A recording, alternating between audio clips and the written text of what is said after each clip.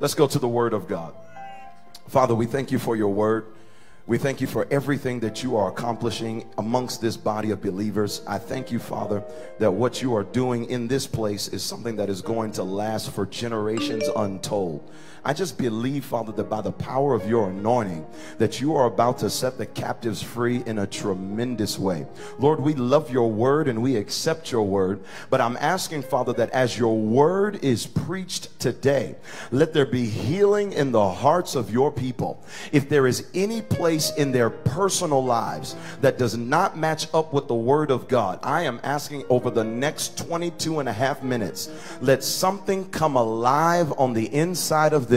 Let your word be like a counselor. Let your word be like a hammer. Let your word be like fire. Let your word be like water. Let your word be the saving grace for our lives. We need your word. Man shall not live by bread alone, but by every word that proceeds out of the mouth of God. Thank you for your word, and we love it and we depend on it in Jesus' name. Everybody shout amen.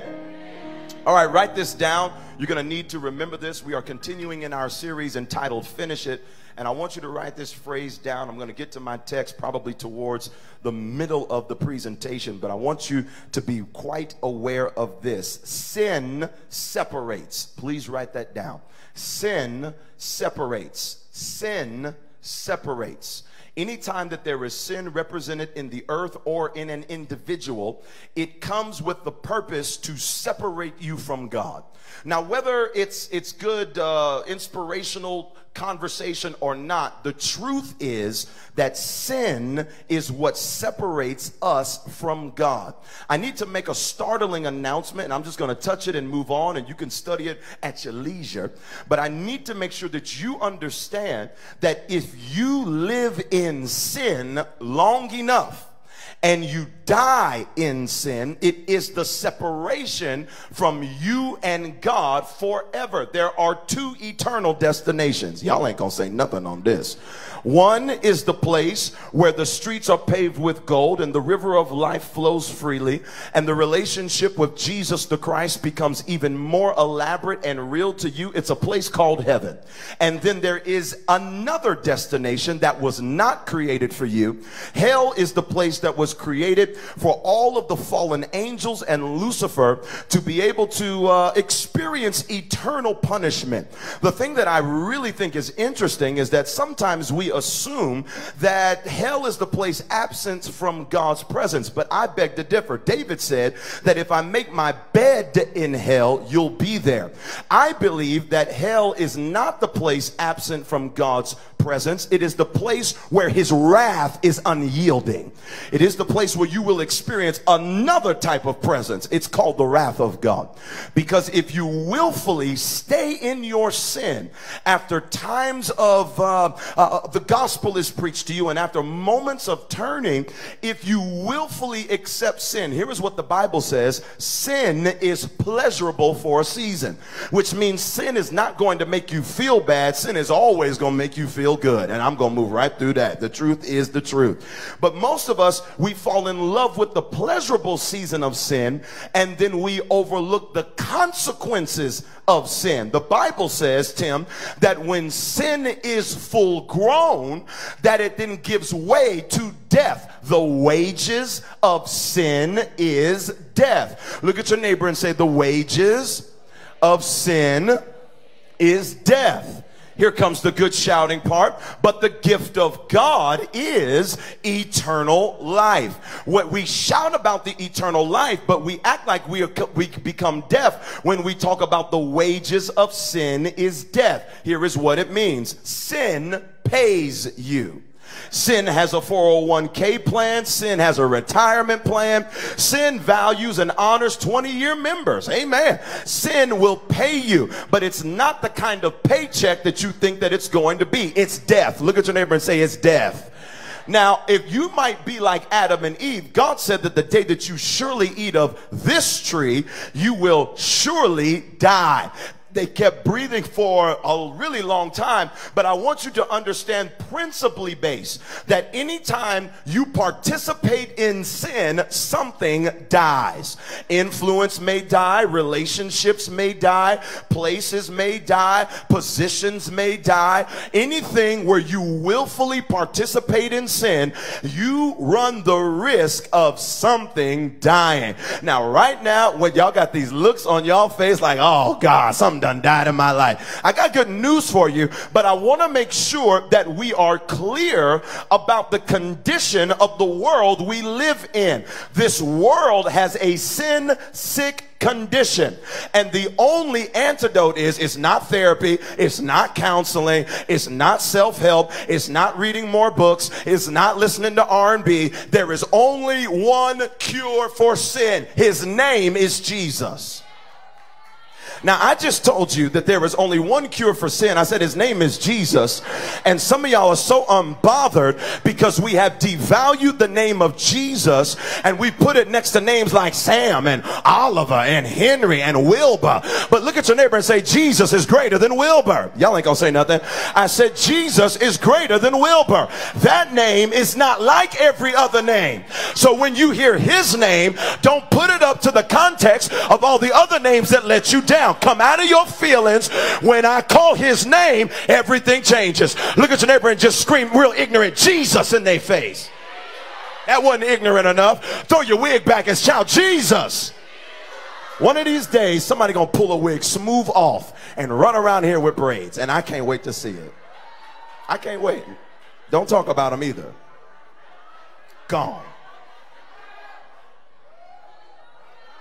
Sin separates. It separates you from God. Separates you from the presence of God. It separates you from the heartbeat of God. And sin is something that we all must confront. Adam and Eve made a decision. Everybody say a decision. Adam and Eve made a decision, Ness. Here is their decision. God said, I so value freedom that I'm going to give you the chance to choose against me. Now right there, you should have shouted, because God is not trying to be to you what you thought your ex-boyfriend was, and that's controlling. God says, I so value your freedom, Adam and Eve, and he's saying the same thing to you, that I'm not going to, although I have created this incredible place for you to live, I'm going to give you an option. Here is the option. You can eat everything around this garden. Everything belongs to you. In my love, I am giving you a buffet of choices to choose from, where the pleasure that you're looking for can be through another level. But what I don't want you to do, look at your neighbor and say, but what he don't want you to do. But what I don't want you to do is do not touch this particular tree. If you touch this tree, you are going to die. Something is going to die. This is God's way of saying, I love you, and I want to make sure that you don't love me just because I gave you stuff. I want to make sure that you love me, and that you even love the boundaries I put around things that you think are still good for you. Now, I'm preaching way better than you saying amen, because the truth is, some of y'all are angry because God put a do not enter sign on something you really want to be a part of. And you're begging and you're knocking and you're pleading on the door, and you're begging and you're knocking and you're pleading on the door, and you're trying to say, Lord, please let me into this. And God says to you, the answer is no. Have you grown enough in the maturity of your walk with God to dance on his no's like you dance on his yeses? Now the answer is no. Nobody dances when we scream about, no, you can't get it. No, you can't date him. No, you can't take her home.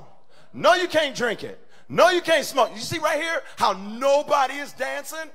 But if I were to say, man, in the 5th row, God's getting ready to give you a brand new house, praise him right now, all of y'all over here would say, I want the house too. You'd get to shuffling. But nobody dances when God says no, and I'm not giving you an end date when I'll say yes. I just want to know when my process going to be over. You know, this demand to know what the end is going to be, sometimes God takes you through process and reveals what's going on by each step of faith. But because we are spoiled, look at your neighbor and say, you spoiled. Amen. They ain't gonna get mad at you. They're not gonna swing. You spoiled. And because you're spoiled, you want to know what step 52 looks like, not step number 3. If I'm gonna be walking with you, I want to know where we're going.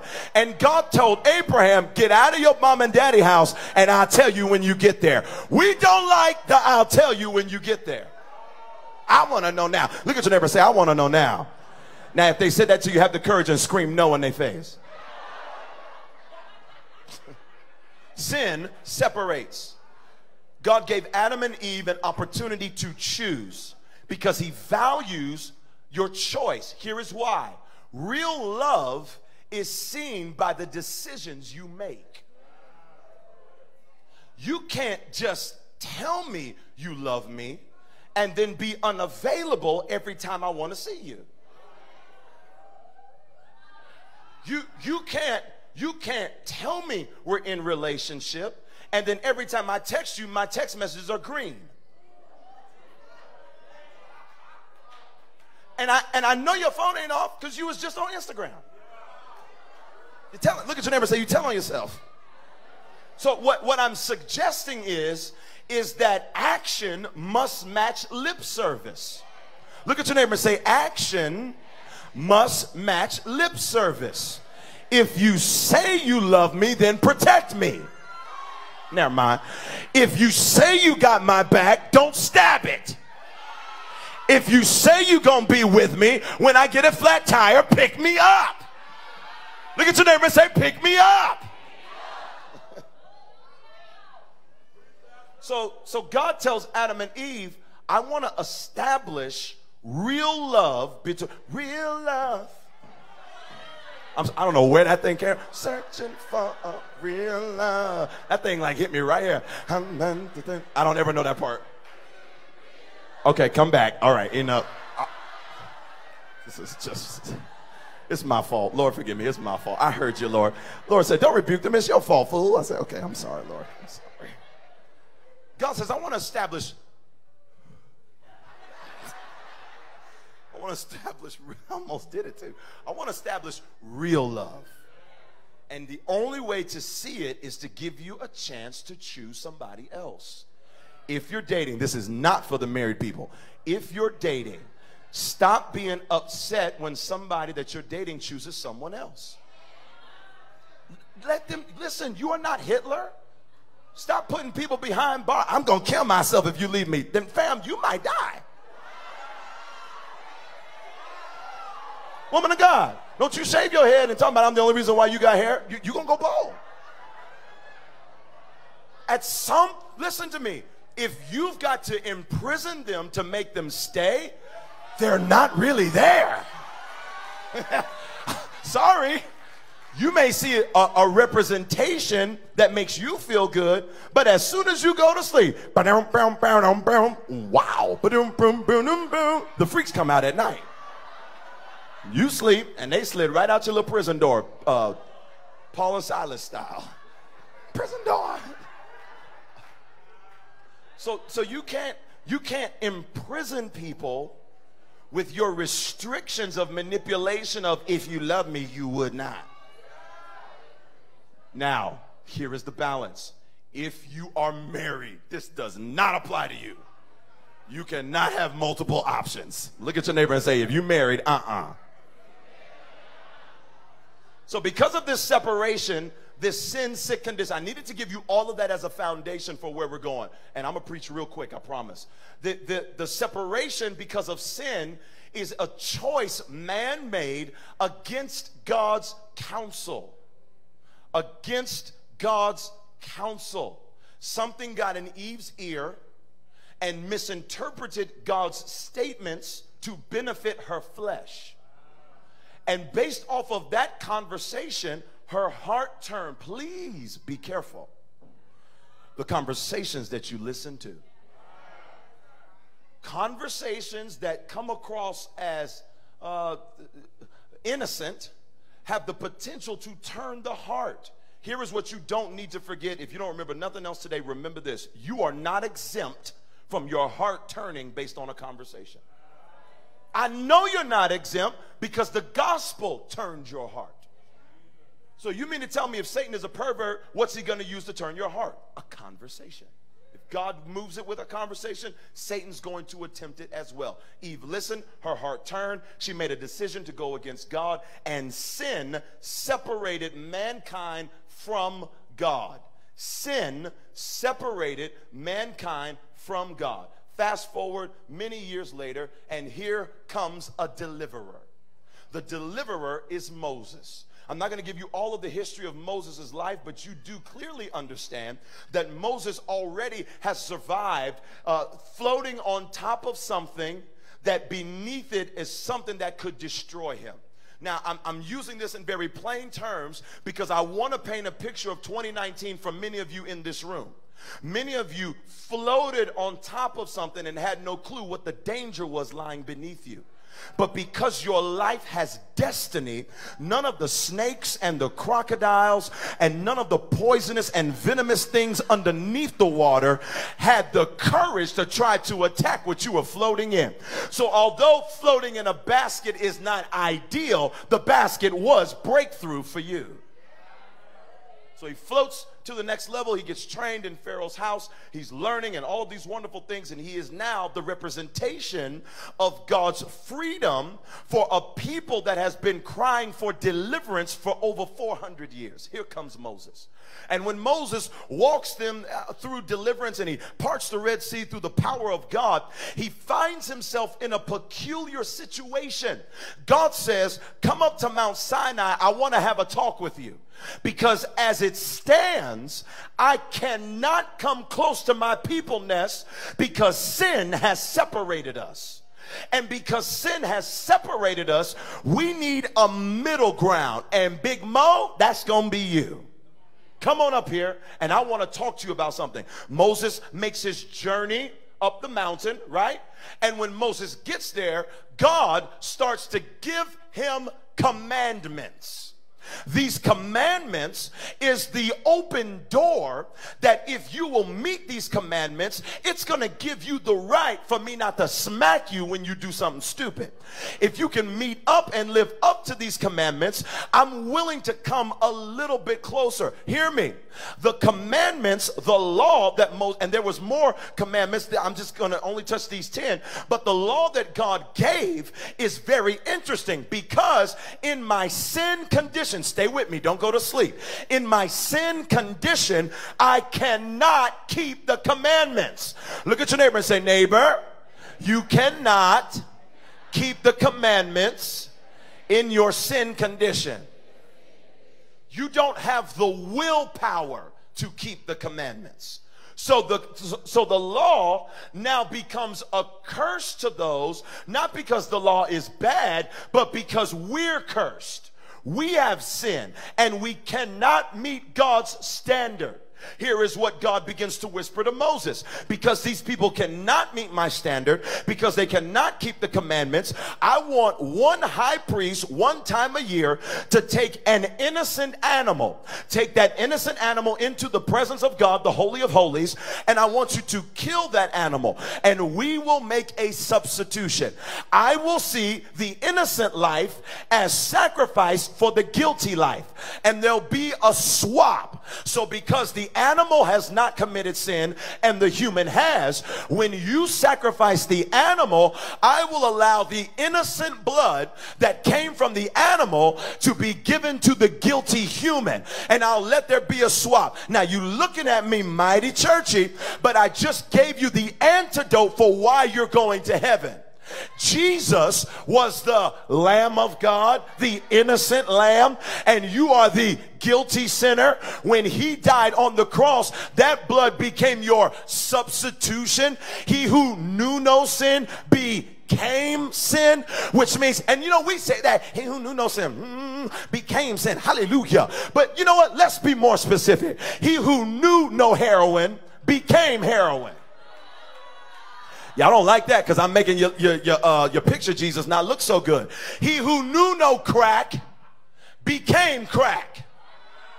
He who knew no sexual indiscretion became a hoe.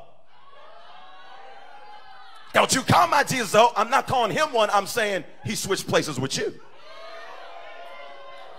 No, that should not offend you. See, the real people say, you know what? I can't even get mad because yesterday was a whole twerk vision. It's the truth. It's the truth. He is perfect, and he looks at you and says, man, you ain't gonna never meet these standards. How about I become, I'm not gonna do what you did, but how about I become what you did, and then I'll let God, the Bible says, smack me with his fist. The Bible says God smote Jesus, not because he doesn't love his son, but because he saw you in 2015. You remember 2015, right? Okay. Elbow your neighbor and say, thank God for Jesus. So he says, Mo, come on up here. I need to give you these commandments. It's going to make sense in a second. Exodus chapter 20. You can't have no other gods before me. We didn't keep that one because the people with these things have become our gods in 2019. Never mind. Let me move on. I won't make you mad. You can have no carved images before me. Y'all for real don't like this one. That carved image, I talked about it yesterday, but I don't know why I feel like I keep putting my foot on this thing. That little, is it a cancer pig? Whatever your signs are that you follow in the newspaper. Those representations are carved images. If you were in the Old Testament, they'd have broke your neck for that. I'm a Pisces. Really? Come here. Why, pie? You ain't nothing now. Look at your neighbor and say, thank God we ain't in the Old Testament. Woo, this church would have the babies in it only. Here's another one. Don't take the Lord's name in vain. I'm not going to bother y'all with your OMG text messages, but I'm going to move right on. Remember the Sabbath. Here's another big one. Honor your father and mother. Okay. I said honor. Don't murder. I ain't shot nobody. I'm talking about the gun in your mouth. How many bodies, you old serial killer, have you murdered and buried with your cutting edge tongue in a private chat?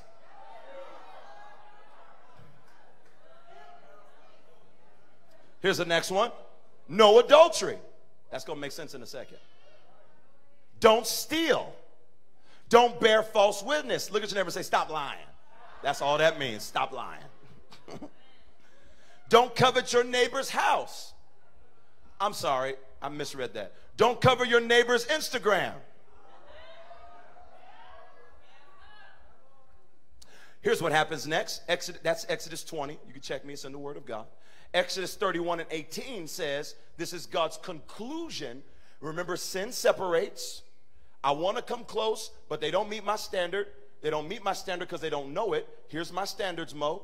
Come on up here. Let me tell you. Let me give you the substitutionary formula of what's going to happen when they don't meet my standard. All right, we're almost done talking, Moses. Exodus 31 and 18.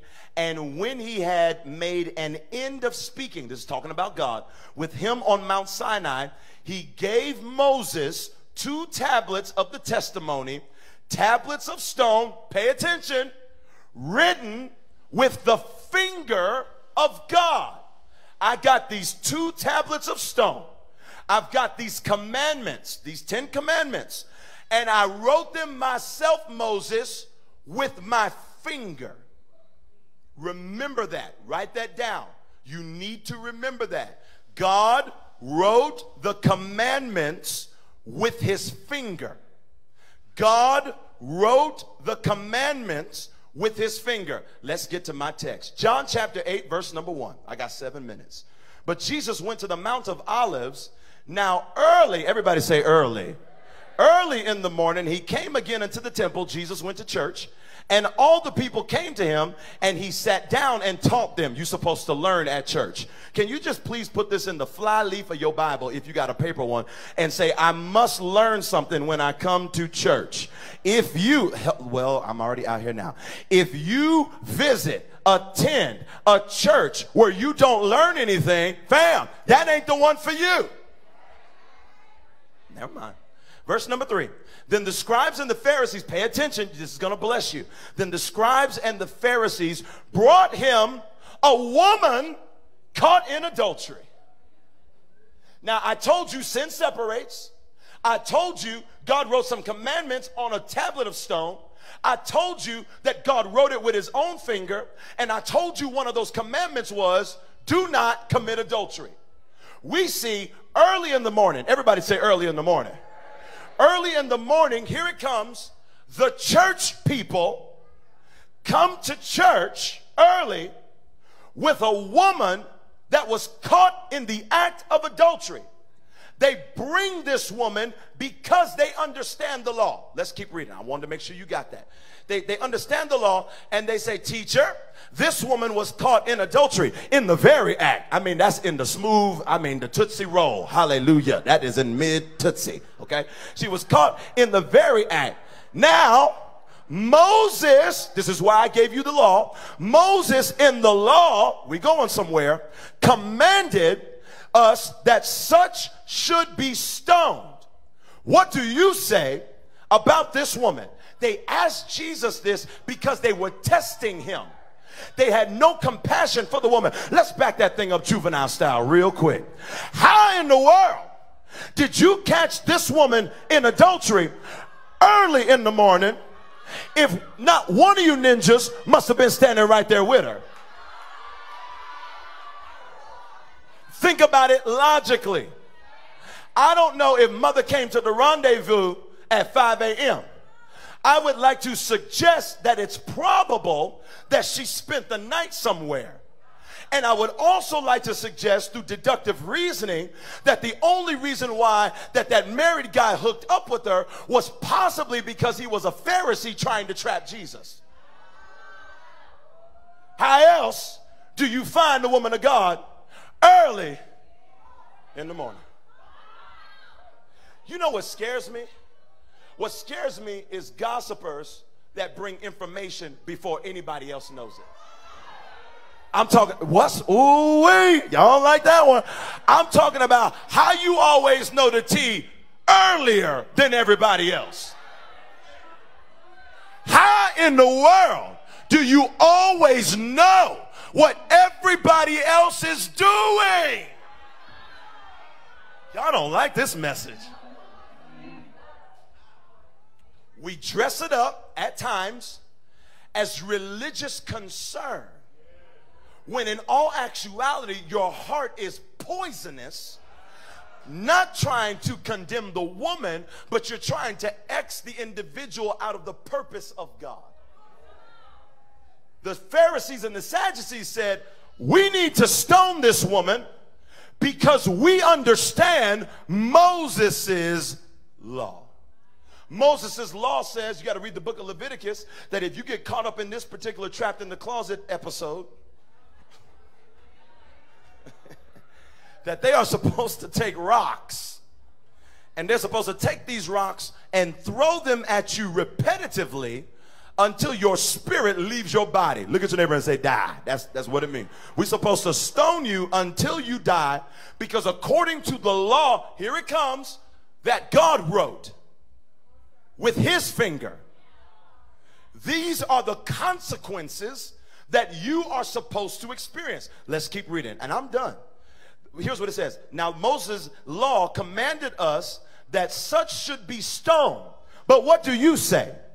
This is their way of testing him, that they might have something of which to accuse him. Woo!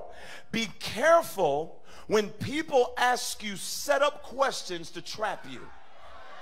This is how I know y'all ain't got no discernment. You nosy. Because if you had discernment, some questions you wouldn't even respond to. Because you'll be able to say, nah, you being messy right here. About face, bye, I'm out of here. Look at, y'all ain't got no time. I wish you could just work on your turn and I'm out of here. That the next time somebody bring me something to try, did you hear what brother Speed Bump has said? Fam, I don't even know Mr. Speed Bump. Don't bring me Speed Bump's stuff. Nah, you ain't gonna say that because you like hearing, who ran over Speed Bump again? Ooh, wait, Speed Bump.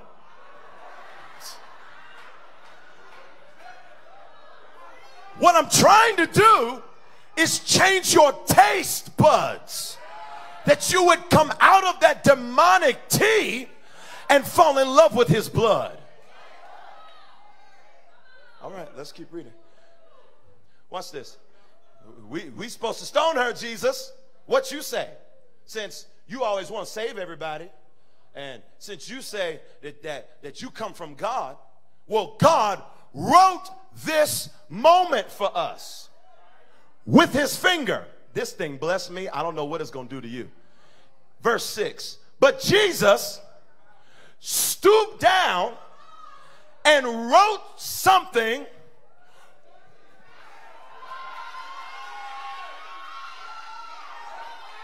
I said Jesus stooped down and wrote something with his finger. Now, I'm not trying to suggest to you what Jesus wrote. All I know is that Colossians told me and the book of Hebrews told me that the Old Testament is nothing more than a shadow of better things to come. Woohoo! And when Jesus stooped down and wrote something in the sand, it was his way of finishing God's sentence from the Old Testament. Look at your neighbor and say, the title of this message is My Finger is in His Future. That everything I touched that was deadly to me, my future is secure in the hands of God. Now this is hard for you to say amen on, because you're sitting next to Pharisees and Sadducees. But look at your neighbor in the face and say, neighbor, I don't care what you know about me. My story's not over yet. Spread my business. Talk about me bad. But God is still writing. I said, lay your hands on your own belly and say, please be patient with me. I said, God is not through with me yet. You might see me with my clothes off, but Jesus is still writing. Take 8 seconds without you feeling all warm and fuzzy and no goose pimples. And if you're glad that Jesus kept writing where your soul tie left off, take 10 seconds and praise him.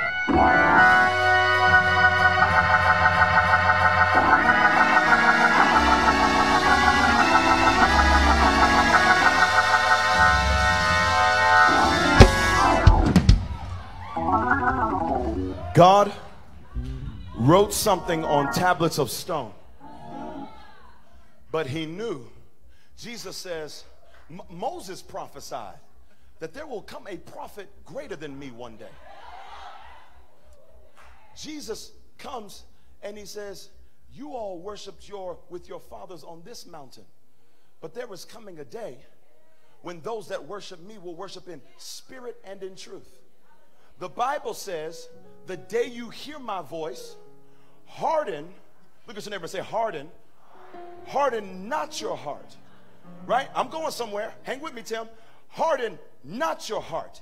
What did David say? Ken, create in me a clean heart. Can you see the swappings of the hearts, Antonio? One is a heart of stone. The other is a heart of flesh. Whoa. You don't understand that when sand goes through a certain kind of process, it turns into a rock. And Jesus is saying, I know God saw you when you were hardened in sin, but let me write in the dirt, what were you made from? I want to throw everything up here. I said, what were you made from? I was made from glitter and gold. The devil is a liar. You were formed from the dust of the ground. And when Jesus stooped over and wrote something in the dust, I don't know what he said. All I know, Lance, he's the fulfillment of everything God started in the Old Testament.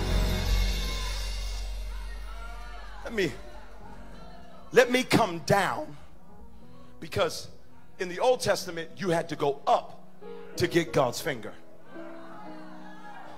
When Jesus comes, he said, fam, you ain't going up the rough side of the mountain. No, I know you're doing the best you can. Don't go up the rough side of the mountain. Moses already did that. Here's what I'm going to do. I'm going to come down to where you are. In the mess of your dysfunction, in spite of who's trying to expose you, in spite of who's trying to embarrass you, they brought that woman bare, which means that she could not cover her own shame. And Jesus says, y'all do me a favor, and I'm closing. This is it, I promise. I hope you love Revelation because I'm about to smack you with it. Jesus says, all right, here's what we're going to do. After I'm done writing in the Bible, because I got to finish my daddy's sentence. He started it back in Exodus, and I got to keep writing this thing because you ninjas tried to bring me the law because you want this woman to be destroyed for something you probably participated in. The Bible says that the Pharisees and the Sadducees had a conscience issue, which means that it might have been conclusive that maybe they was dabbling in something in the dark that was similar, but because nobody caught them, nobody knew what they was doing. I get to that next week. But Jesus said, how about this? Let the first one that has no sin cast the first stone. He said, I'm gonna wait for you, cast the first stone. Now you all look at that like it's retribution for the woman. You missed it. He is trying to give the accusers a picture of who he is. I'm gonna show you. Let the first one, Elder Debbie, that has no sin, you cast the first stone. Right? Entry level, somewhat rookie-ish preaching says, but the Pharisees knew they had no sin. And Jesus knew that he was sinless. Yeah. And they all dropped it because Jesus had no sin. True. I'd like you to look a little deeper. Jesus testifies of himself, Calvin, I am the chief cornerstone that the builders rejected. He understands that I need you to cast the first stone, but you keep rejecting me. Here is the first stone. Upon this rock, I will build my church. The first stone is not in the Pharisees and Sadducees' hand. This woman needs to be stoned. And this woman is going to get stoned. But the Bible says that I would rather fall on the rock before that thing has to fall on me. And Jesus is saying, I wish you all could see grace. Cast the first stone. And he says, because none of you have spotless hands, let he that has no sin cast the first stone.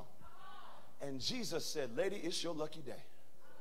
I am about to throw my grace on you in such a way until it kills you. Jesus fulfills the law, right? He didn't come to do away with it. Read your Bible. He came to fulfill the law. So lady, you gonna die, all right? But you ain't gonna die like you think they think you're gonna die. They trying to bury you because they want your reputation to be marred. They trying to destroy you so you don't ever get to do nothing in here ever again. They trying to bury you because they don't like your proximity close to me. Can I encourage you that this woman can't commit adultery by herself? I'm gonna say it real slow.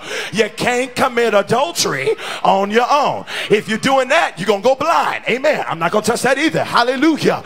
But you can't commit adultery by yourself, which means that there is another participant that does not get to come close to Jesus. Hear me.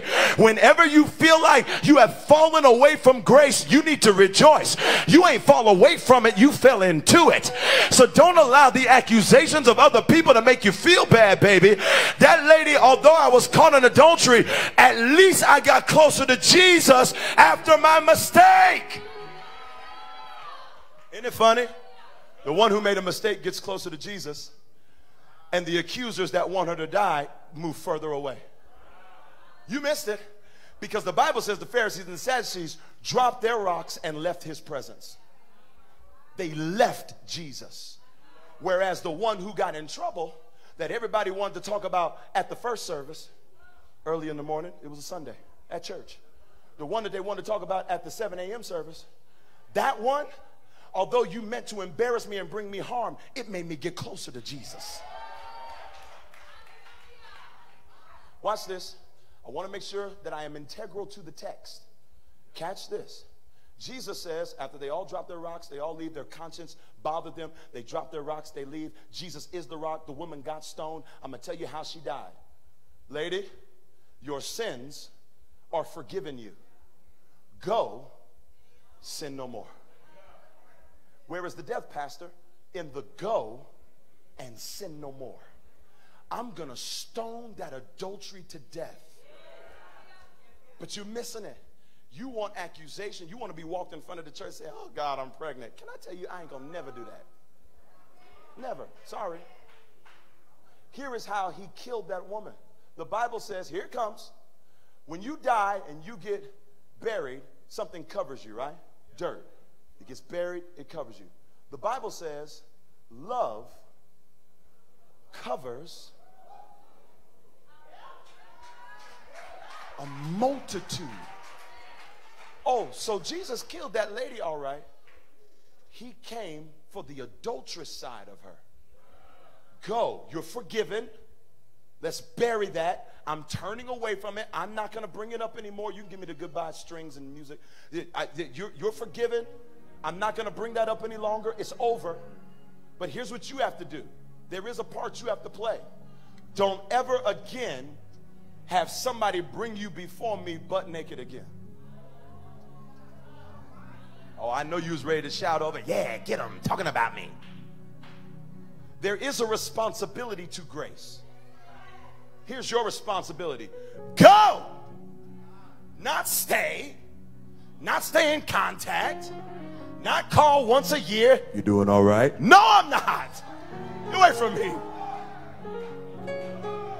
There has to be a go. And sin no more. Because you might leave that predicament and find another one with a different bodysuit. So when hell brings you the same situation again, just in a different face, or a different cup, or a different joint, or whatever your vice is, or a different turkey, amen? Because we love to kill the whoremonger but say nothing to the gluttonous cheeseburger eater at 2 a.m. Come on, let's not have preferential treatment for sinners. You know, you doing the crack. Fam, you doing the ice cream.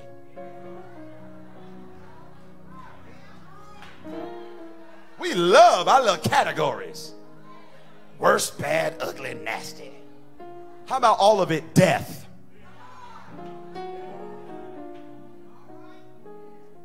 Go and sin no more. Which means turn your back on whatever it is that I saved you from. And never walk in that direction again. I just want to be friends with it. Can I tell you that you can't be friends with what almost killed you in a previous season? And I'm going to help you. It's not my opinion. Get mad at the Bible. Don't send me no DMs. Get mad at the Bible. The Bible says that if a devil gets cast out of a house, that guy is coming back with 7 other devils stronger than him. Because you want to be friends. I can handle it. I can control it. Really, that is so prideful. It's pride. It's pride because you are longing for a community that God snatched you out of. And I get it. You're lonely. You got to rebuild in a healthier route. Amen. Amen. Look at your neighbor and say, amen.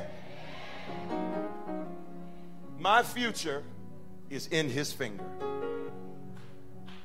My future is in his finger. God wrote something, and Jesus said, I'll finish the sentence. I know sin separates. I know they got in trouble, but I'll finish it. I am the finishing move of God. I am the period of God. I am the exclamation point of God. When I come that you might have life and that you might have it more abundantly. I came to bring you abundant life. Lady, you got caught up. Dude, you got caught up. It don't matter. Don't focus on your accusers. If you'll see it right, your accusers are the ones ushering you closer to Jesus. We need to be more like that woman. Not once does she stand and turn and fight the accusers. She says, take me to him. Fine, whatever. Maybe he'll understand where I'm at. Hear me. If nobody understands what you've been through, stop crying. Stop being so angry. Fall into the arms of Jesus. The Lord told me while I was in Canada, he said, Brandon, do not mistake the power of my love. My love has transformative power. Never mistake that my love can heal and cover whatever heart issues that the people are dealing with. I have felt like that maybe there needed to be a different expression and that the love of God was elementary. But if you assume the love of God is elementary, you will miss your greatest deliverance. There is power in those incredible 3 words. I love you. Woo! Even just saying it, I can feel the fire of God coming on me. I love you. But because we want our solutions to come on a different plate, we hear I love you as a glossing over of a real issue. Honey, the issue is you need the love of God. You cannot outgrow the love of God. That's how people get religious. And that's how we start looking at homosexuals like they're not humans. Don't get mad now. If you had the love of God, you would not look at a person based on their condition. You'd see them like, I want to break everything up here. You'd see them like God does. You ain't going to convince me to stop loving. Get mad, leave. I get it. Bye. I see you in heaven. I will never stop using the weapon of love. Never. It is the only antidote. Don't you see that people are in sin? Absolutely. You want to know why they keep coming? Because they can feel the love in here. Don't you run them out. Do something about them. How about we do something about you? Take some. Teach them. Smack them. Everything but love them. The love of God will overcome and undo and create the necessary strength to walk in the steps of God. Hey lady, go sin no more. Go sin no more. How can I go and sin no more? Because you loved me so much, you pulled me out of my dysfunction. This next few seconds here is only for the worshipers. Don't leave. Maybe this worship will bleed into you and you'll worship in your car. But if you know that it took the love of God to save you. Now, I'm telling you now, the bitter people and the angry people that are still waiting on God to do something bigger than the love of God and waiting on you, just do something else. I just wanted to be different. Amen. Sit right there and don't do nothing. But those of us that know, if you don't ever give me another friend, if you don't ever give me another position, if you don't ever give me another microphone, if you don't ever give me another car, your loving kindness, woo! I was messed up, man. I was a liar, a cheater. I was angry. I was so mad, but his love came. Love lifted me. Woo! When nothing else, love. Woo! I said love.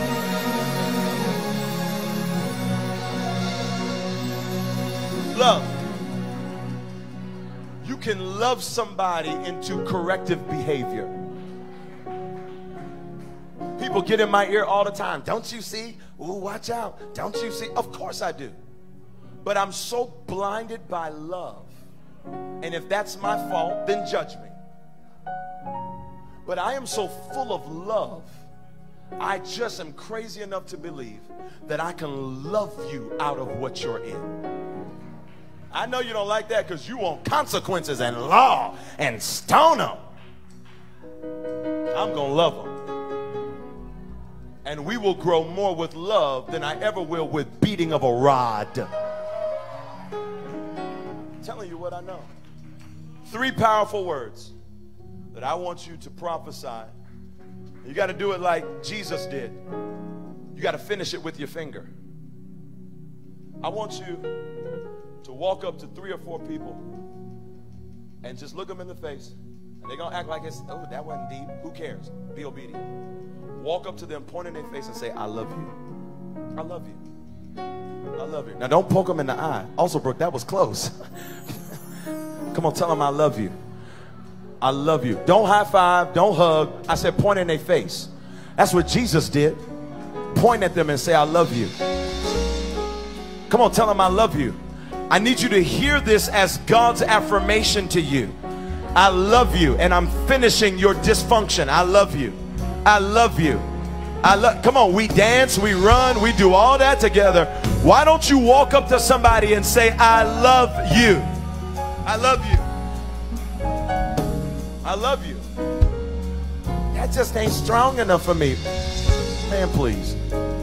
There is nothing stronger than the love of God. Nothing stronger. Everybody standing. I'm done. You say, Pastor Brandon, well, let's do this. Close your eyes. Man, there's so much freedom taking place. There's so much freedom taking place. Close your eyes. Repeat after me. Lord Jesus. Come on, say, Lord Jesus, thank you for loving me. Lord Jesus, thank you that when I was messed up and I was lying about being messed up, trying to impress and trick people, thank you that you loved me in the messiest season of my life.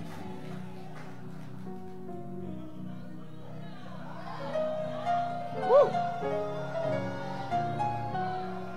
That thing gonna hit you in a minute, at least the honest people. In the messiest season of your life, you are still here because he's madly in love with you. He's not angry. He's not trying to get even. He loves you. He loves you. Lift those hands. He loves us. You know that? Oh, how he loves us.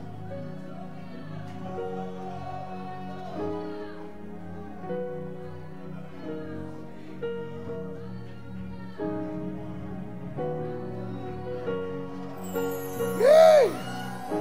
Here comes the flood.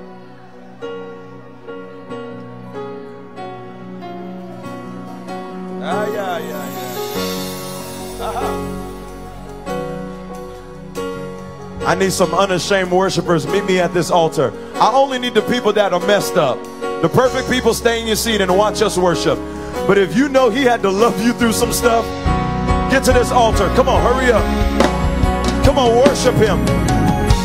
Come on, worship him. There's plenty of room in the middle. Come on. I need some attendants. Help me. Come on, we're trying to get to the altar.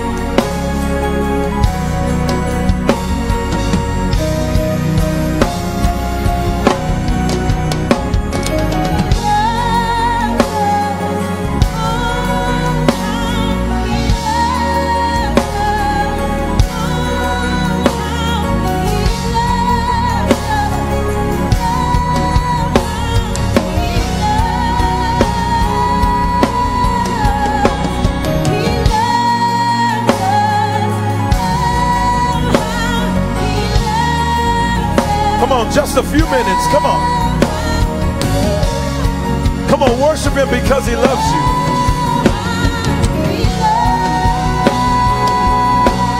Worship him and he's going to finish some stuff.